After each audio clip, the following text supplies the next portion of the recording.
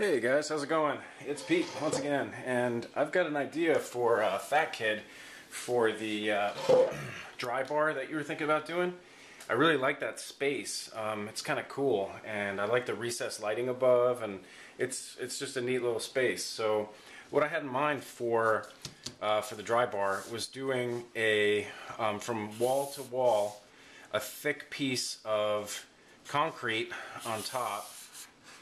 So the concrete would be like that, and it would be encased in a thick piece of cherry.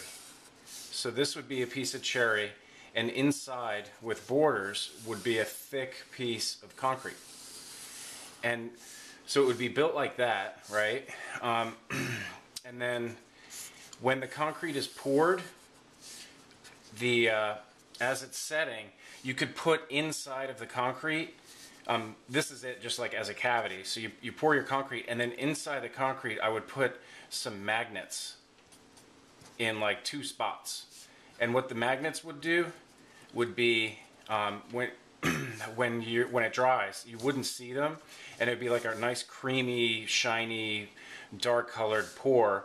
So inside there would be magnets, and then I would make for the bar, I would make a bucket for wine.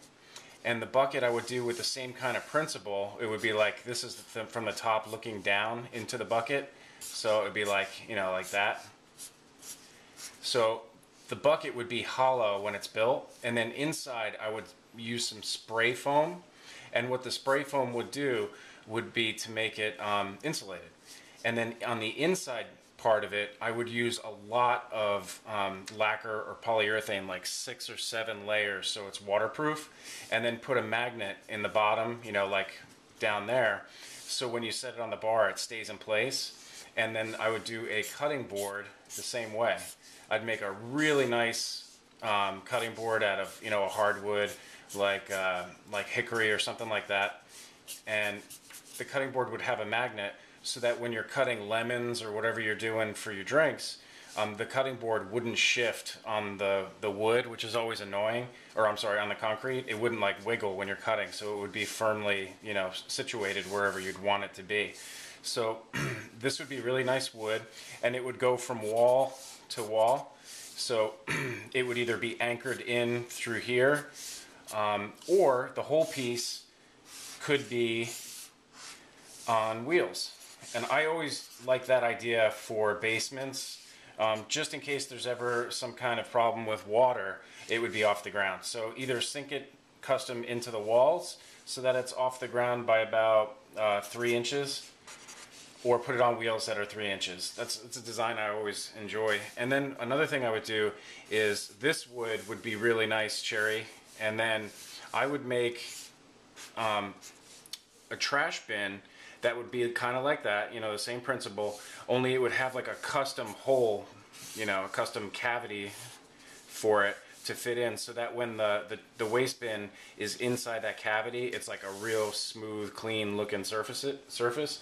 And then for drawers, for, you know, wine opener, wine key, that sort of thing, and stuff, do a couple of drawers so that when they're closed, they're like real flush. And then I would, to accentuate the thickness of this wood, this surface, I would just do a finger pull, like, which would be a hole in the drawer itself that you put your finger in to pull it, and do it really nice and smooth. So when your finger goes in the hole and you're feeling for that edge to pull it out, it would be like really smooth and nice. So when you pull the drawers out, essentially it would be really nice wood. So when you open it, that wood would be like shimmery and shining and really pretty. So that you'd have a couple of drawers, and then possibly drawers with inserts that are made out of wood that do this. And that would be for, you guessed it, for bottles of wine. So a couple of drawers of bottles of wine, and maybe 1 drawer for, you know, your odds and ends, or both. And then do, say, maybe 2 actual drawers with doors that open up, that you can access whatever bottles, you know, that you want to keep on hand of whatever. So that's my idea for that. I think it's kind of cool. I like it. It would be fun to do. So anyway, I just thought I'd share that with you. Hope you're well. Take care. Have a great day. Bye.